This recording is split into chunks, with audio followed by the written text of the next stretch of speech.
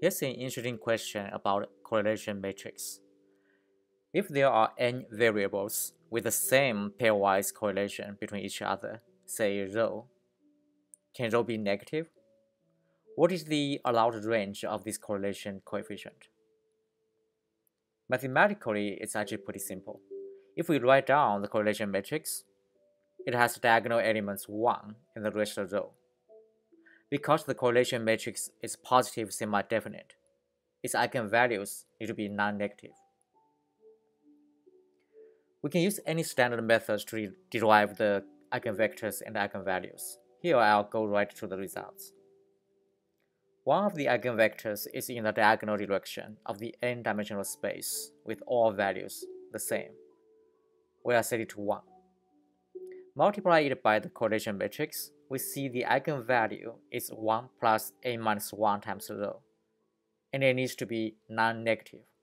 So rho needs to be larger than minus 1 over 1 minus 1. So interestingly, it can be negative. Another eigenvector is less obvious. If we set the first element to be minus 1, and another to be 1, and the rest to be 0, multiply it by the correlation matrix, you see we get 1 minus rho times this vector itself. So this is an eigenvector with 1 minus rho as its corresponding eigenvalue. Again, it needs to be non-negative.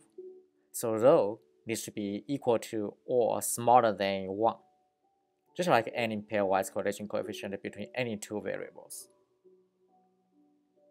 What's interesting is when rho is 1, it means all the variables are perfectly correlated.